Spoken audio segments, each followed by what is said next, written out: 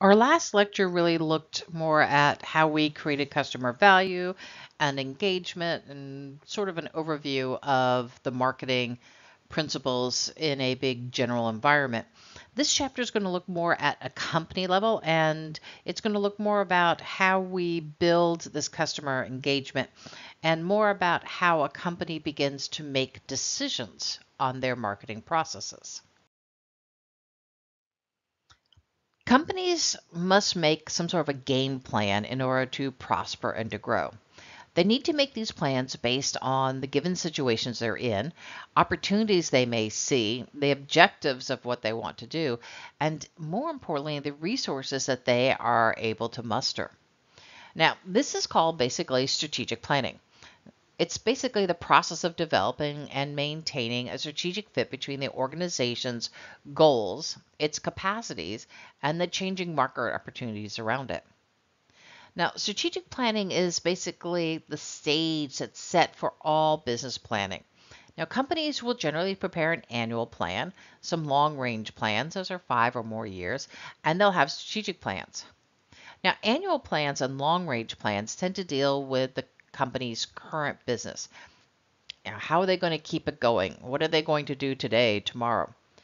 In contrast, though, the strategic plans involve adapting the firm to take advantage of opportunities in the environment, opportunities they see in the marketplace. For this course, we're going to take a quick look at strategic planning through this lecture, but you'll go into greater depth in other business classes. So, this quick overview of how strategic planning and marketing are linked is important for you to move forward, not just with marketing, but understanding the whole business process. Now, I did state that marketing is in every organization, so is strategic planning. And it doesn't matter if that organization is for profit or not for profit. So, as an example, PETA has a strategic plan. And I'm going to try to read this word from their website. Experience has taught us, PETA, that provocative and controversial campaigns make a difference between allowing important, yes, depressing subjects to remain visible and exposing them to the public versus remaining invisible. So basically, they have got a plan. They want these subjects to be seen, and they've planned that they're going to do something that's controversial, something that gets attention, because if they don't, these depressing subjects could be hidden. And their point is, their strategic plan is to make sure that these subjects don't remain hidden. So, company wide strategic planning guides marketing strategies, and it also basically guides the planning within different departments. Like marketing strategies, the broader company strategy must be customer focused. So, let's take a look at this figure. What this is doing is it's illustrating the steps in strategic planning. At the corporate level, the company starts with strategic planning process by defining its overall purpose, its mission. The mission turns into detailed supportive objectives that guide the entire company. Then the headquarters decides what portfolio of businesses and products is best for the company and how we're going to support each one. Now, in turn, each business and product develops detailed marketing plans that support the company's overall or company wide plan. Thus, marketing planning occurs at the business unit level, the product level, and the market level. It supports a company's strategic plans with more detailed plans for specific marketing opportunities. There are 4 parts to most strategic plans for an organization. It starts with a vision of the company. The vision statement is generally a short and written statement, a few sentences at most, that is a picture of what your company will look like in the future. This is a way in which the hopes and dreams of the business are sort of expressed. Let's take a look at Disney's 2019 vision statement. It says to be one of the world's leading producers and providers of entertainment and information. The vision statement shows leadership targets for strategic management and provides an overview of the nature of the business. This corporate vision statement first factor is specific to the company's market scope, which in this case is global. On the other hand, the second factor is about leadership. Thus, the vision statement shows that the Walt Disney World Company focuses on becoming the top player in the global market for amusement parks, entertainment, and mass media products. Attaining this goal requires effective management. And finally, to address the level of competition out there, Disney will need to strategically develop competitive products that suit the new trends in the industry. So the second thing that's there is a mission statement. Now, a mission statement is generally a sentence or a short paragraph, just like the vision. However, it defines the existence of the business, the nonprofit organization. Even individuals will have mission statements. This mission statement articulates the company's purpose, both for those who are within the organization and for the general public. This is basically what the organization wants to accomplish in the larger environment. Now, mission statements are generally created by asking questions such as, what is our business? Who is our consumer? What do consumers value? And mission statements are constantly being revised, looked at, and updated as the environment changes.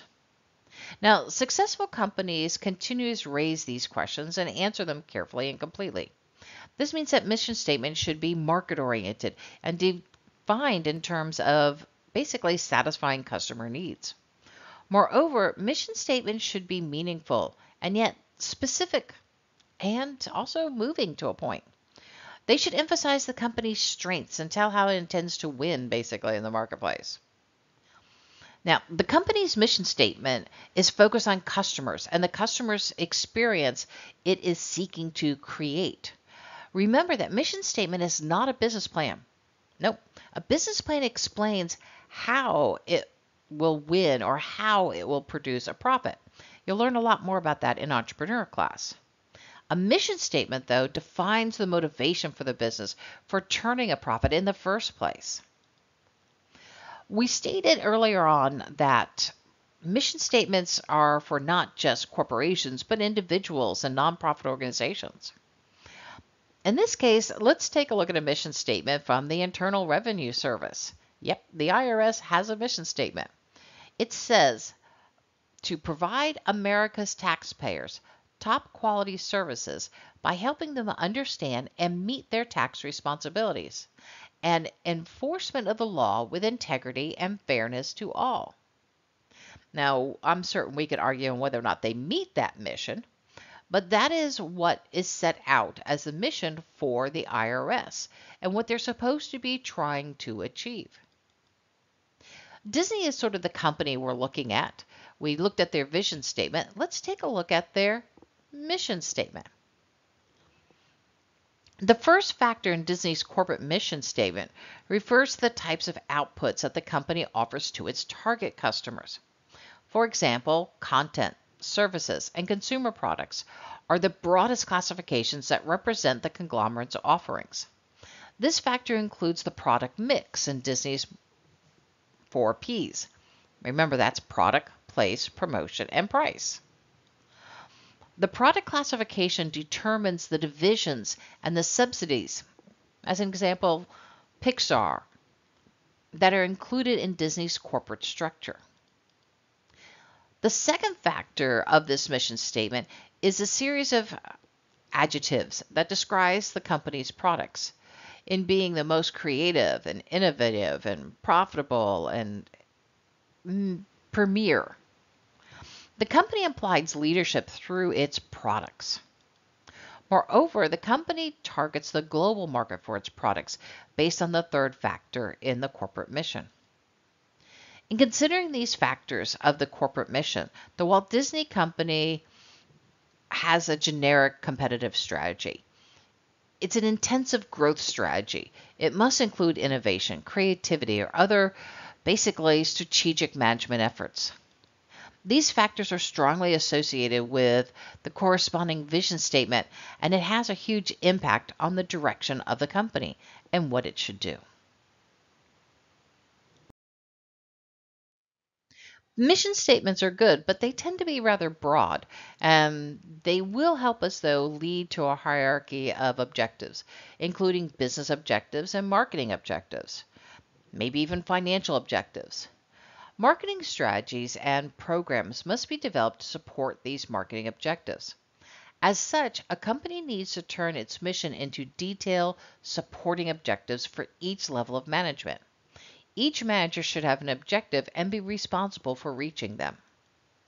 The question, what do you want to accomplish with our marketing strategy, may seem silly at first. Of course, you want people to buy your product. However, this is too broad for a business to determine the best way to go about it. Instead, more specific objectives need to be determined, such as perhaps increasing product awareness, reducing customers' resistance to the product, maybe even entering emerging markets. These objectives need to be what we call SMART objectives: specific, measurable, achievable, realistic, and time specific or time bound. Our marketing strategy contains the company's value propositions. It has key branding messages, data on target customers' demographics. And demographics are things like your age, how much income you make, where you live. They also have some other what we call high level elements that we'd want to know. Now, marketing strategies ideally have a far longer lifespan than the perhaps individual marketing plan for a product, because the marketing strategy contains key elements of the company's brand. In other words, marketing strategies cover the big picture message, while marketing plans discuss the details of specific campaigns.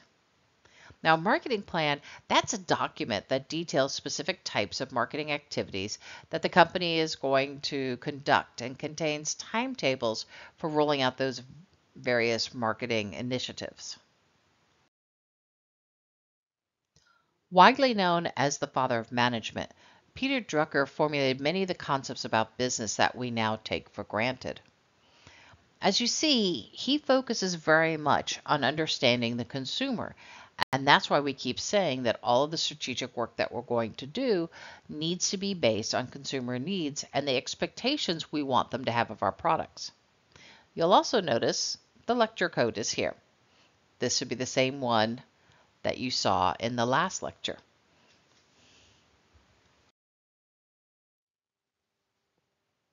A business portfolio is a collection of businesses and products that make up a company. The best business portfolios is ones that basically best fit the company's strengths. Here you see an example of Disney's business portfolio, and that's not even everything, but this is a large number of their items. You'll notice that there are things like Pixar and Marvel, but there's also Disneyland resorts in Shanghai. There's consumer products, there's a cruise line. When we start talking about this many companies, though, one of the major activities then in strategic planning for a company is basically a business portfolio analysis. Now, this is a process in which management evaluates the products and businesses that make up the entire company. Business portfolio planning involves two steps. First, the company must analyze its current business portfolio and determine which businesses should receive more, less, or basically no investment. Second, it must shape the future portfolio by developing strategies for growth and also downsizing. Now, there are two steps for analyzing a portfolio. Management must first step into identifying the key businesses that make up the company. These are called strategic business units, or SBU. An SBU can be a company division, a product line within a division, or maybe even a simple product or brand. So if we look at Disney, something like Phineas and Ferb would be a single product or brand.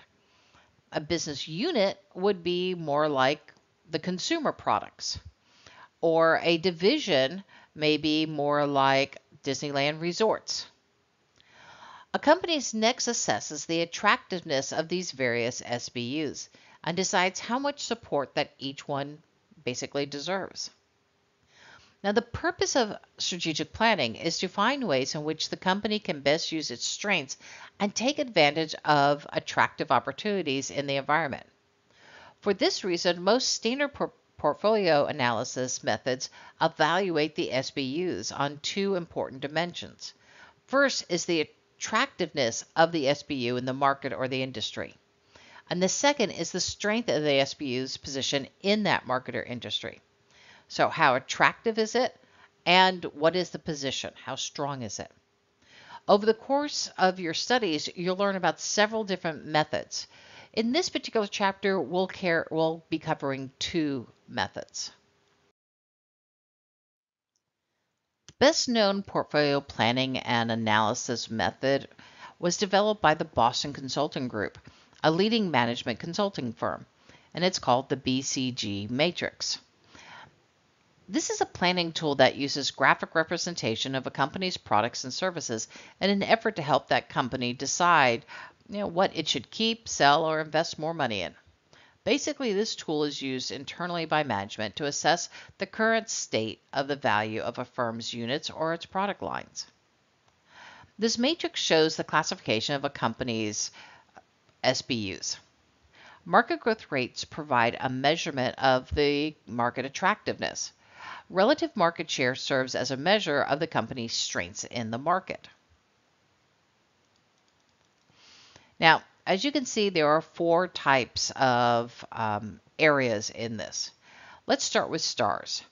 Products that are high in growth markets and make up a sizable portion of that market are considered to be stars.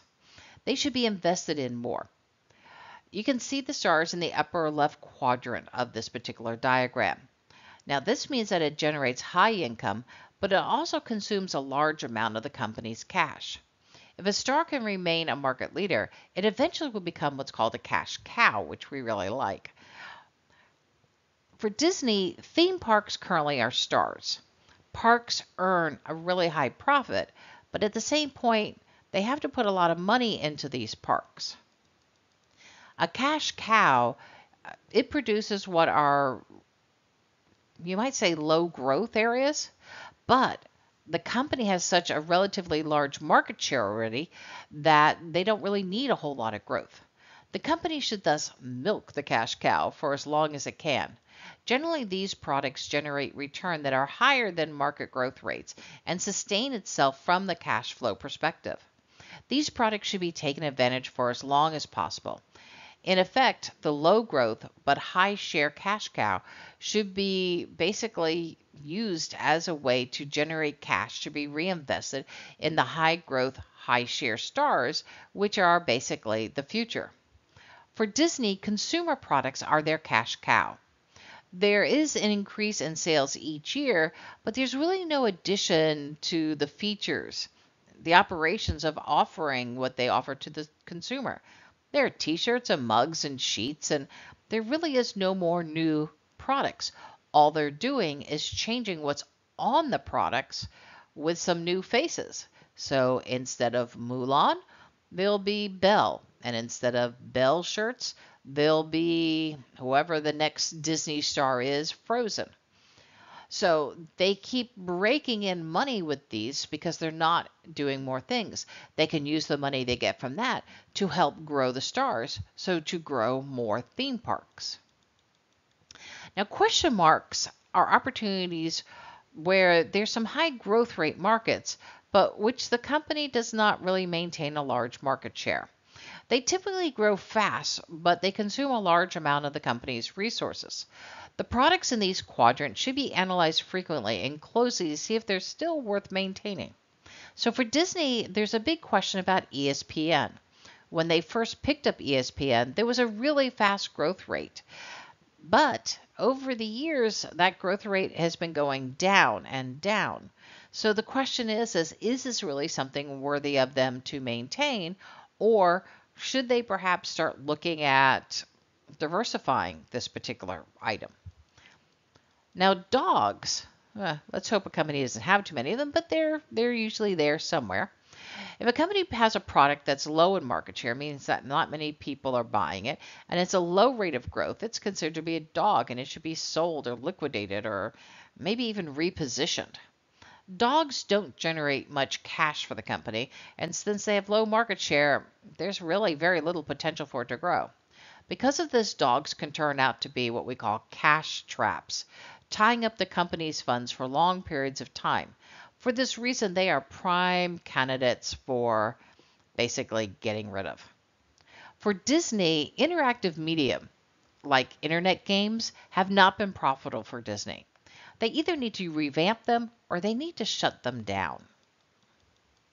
Now, I do want you to understand there are limitations to the BCG approach. It can be difficult, time consuming, and basically costly to implement. Management may find it difficult to define what the actual business unit is. What is its marketable measure share? What is the growth rate? Moreover, the matrix is not a prediction tool. It takes into account neither new or disruptive products that are entering the market, nor does it look at the rapid shift in consumer demand. As a result, strategic planning is often done by divisional managers who are closer to their markets. Thus, a company can use a decentralized strategic planning strategy. You've seen these BCG matrices not just used in the overall company, but quite often they may even be used within these sub companies to decentralize, and then they may pull everything together. It's a wonderful tool, but we have to remember not one thing is going to really let us understand everything. The product market expansion grid refers to a portfolio planning tool for identifying companies' growth opportunities through market penetration, market development, product development, or diversification. The first thing companies have to do is consider whether they can actually achieve what we call a deeper market penetration. That is, can the company make more sales to its current customers without changing their original product? Looking at Disney, this is not one of their primary strategies, because the company has already expanded to their current products to their current customers through a wide variety of different marketplaces. For Disney to use this strategy, they would have to increase sales of existing products to current customers. A little while ago, you could see they used this strategy when they opened Disney stores. It started to help them increase sales of their current products, perhaps to individuals that had no other way to reach them. However, now with Amazon, they've also teamed with them, and so many of their Disney stores are beginning to close because people can get to their products now through Amazon. Both of those would be market penetration strategies. They're simply looking for new ways to sell their current products to current customers. Secondly, companies should consider the possibility of market development. Basically, here, what we're talking about is identifying and developing new markets for current products. Looking at Disney, this strategy is, again, not one of their primary strategies. This is because this strategy tends to be rather intense. Disney has reached most markets already. They've already done this strategy. However, you can see that Disney does use this strategy in one particular business unit.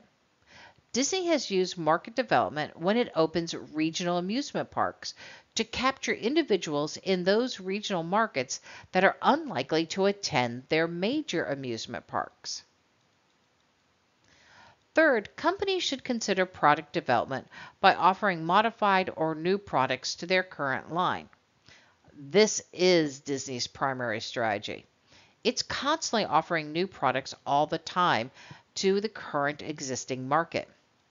For example, they have new movies coming out. These tend to be consumed by the current market, and the company produces new products, t-shirts, dolls, toys, based on those movies. We're not really talking about bringing new people in. These are already people who like Disney films. It's just the newest and latest film. Finally, companies may want to consider diversification, which refers to starting up or buying businesses beyond the firm's current products and markets. Disney has and often uses diversification as a type of strategy. As an example, Disney Plus and the Disney Cruise Lines are both examples of diversification. Kind of a review in putting this together. Marketing strategy involves two key questions. Which customers will we serve? We do this through segmentation and targeting.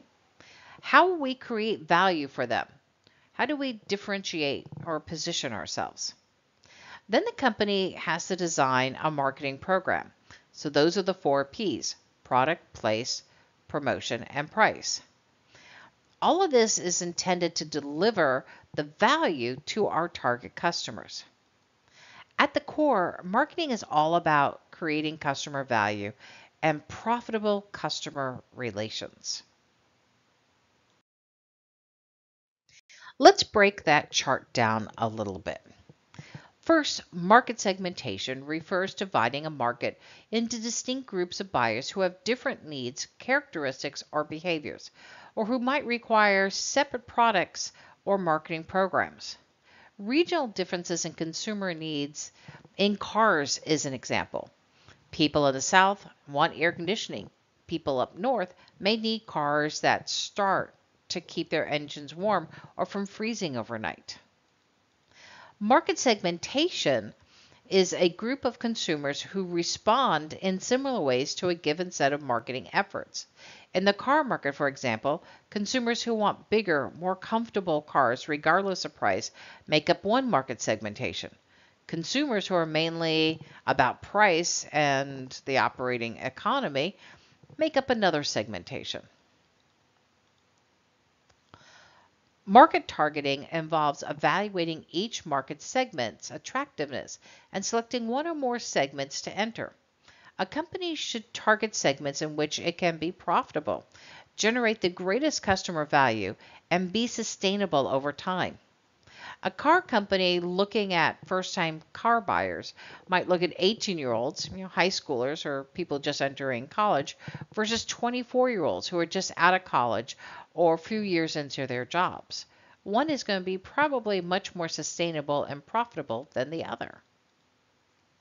After a company has decided which market segment to enter, it must determine how to differentiate itself in the marketing offerings for each target segment and what position it wants to occupy in those segments. Positioning is arranging for that product to occupy a clear, distinctive, and desirable place relative to basically its competition and the minds of the target customer. Marketing tries to create an image or an identity in the mind of the target market for their brand or their organization. As an example, the Kia Soul uses advertising and a lot of technology that becomes standard that young consumers use. It also has a lower entry price, so it in its own way has positioned itself to be a car for young high-tech people. And young high-tech people tend to see that as their car. Seniors aren't really looking at this as being their type of car. It has too many bells and whistles, you might want to say. Effective positioning begins with differentiation. This refers to actually differentiating the market offerings to create superior customer value.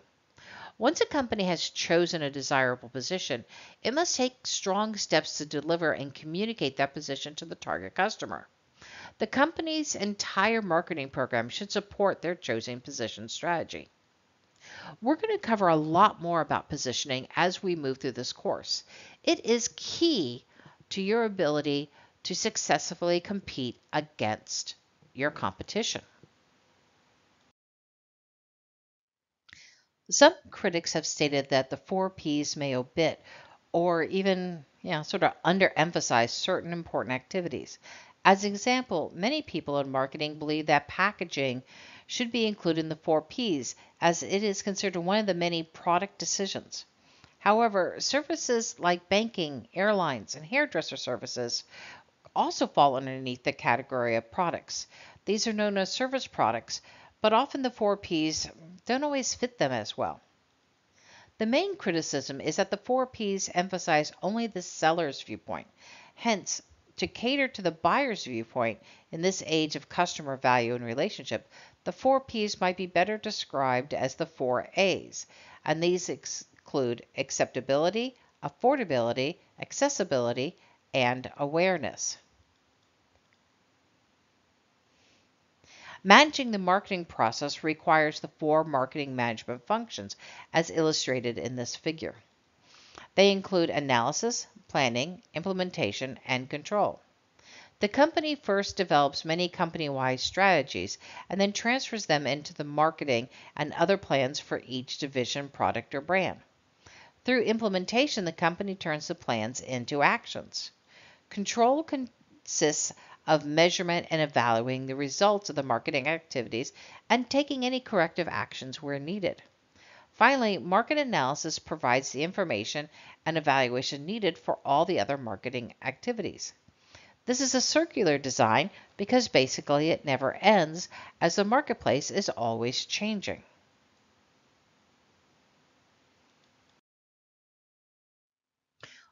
A SWOT analysis, which represents strength, weakness, opportunities, and threats, is a framework used to evaluate a company's competitive position and to develop strategic plans. A SWOT analysis assesses internal and external factors, as well as current and future potentials.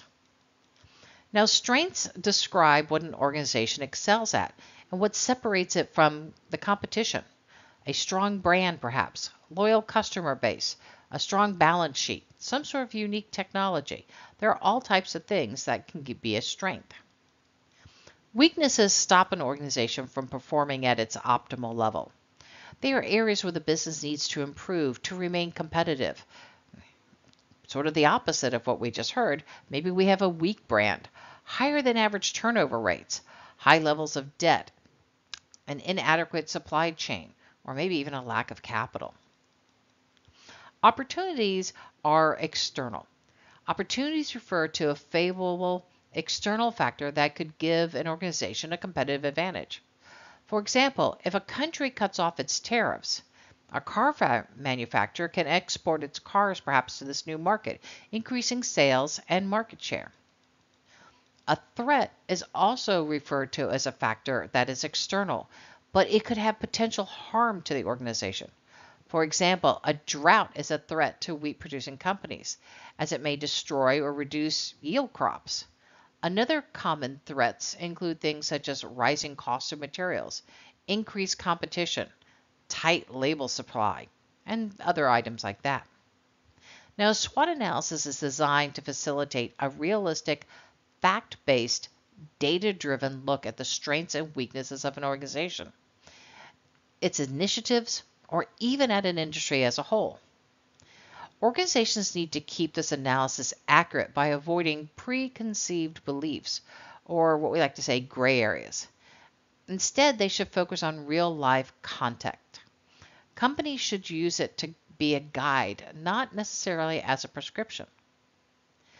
So we can look at the Disney SWOT analysis that has been done. And we can see here that we talk about some of their strengths as being brand reputation, diversified business. Some of their weaknesses is the change in viewership trends, a decline in going to the cinema. Opportunities, things that are outside of them. That's the chance to grow in emerging markets. As emerging markets become more profitable, so what we're talking about is in countries that were poorer, but they've become a little bit more wealthy. They now have an opportunity to begin to perhaps sell products or their goods or services in those areas. And then a threat would be a loss of revenue due to piracy. People pirate movies all the time, and while at first it may not seem like a big deal if one or two people pirate movies, but when you start having global organizations create pirated movies, then you lose the opportunity to make a lot of money. One of the things that Disney has done because of piracy is that they now have worldwide release dates. In the past, things may have only been released in the United States first, or the United States and a few other countries first, but that gave an opportunity for the pirates to come in, make copies of the movies, and then start selling them in these countries where there was not a release date. So now instead, if they release the movie worldwide on the same day, then there's going to be less opportunity for piracy. Now, a SWOT analysis is a great way to guide business strategy meetings. It's powerful to have everyone sit in the room and discuss the company's core strengths and weaknesses. And then they can move on to define the opportunities and threats. And then finally, to sit around and start to begin to brainstorm the different ideas. Now, what you also see are two different ways to look at how the SWOT analysis is laid out. The Walt Disney one is probably the more common way that you'll see a SWOT analysis laid out. But I've also begun to see more and more people using the one on the left because it helps us understand these internal and external factors in the way that they play out. This is the end of the current lecture for Chapter 2. Hopefully I have reached many of you with this information. Again, I do want to say that this is more of an overview of these topics because as you move through your business program, you're going to get deeper and deeper into them. So those of you who've already had a few business classes, it's a nice little summary. For those of you who have not had many business classes, this is sort of an introduction. We're going to be getting more into the 4 Ps in the next few sessions.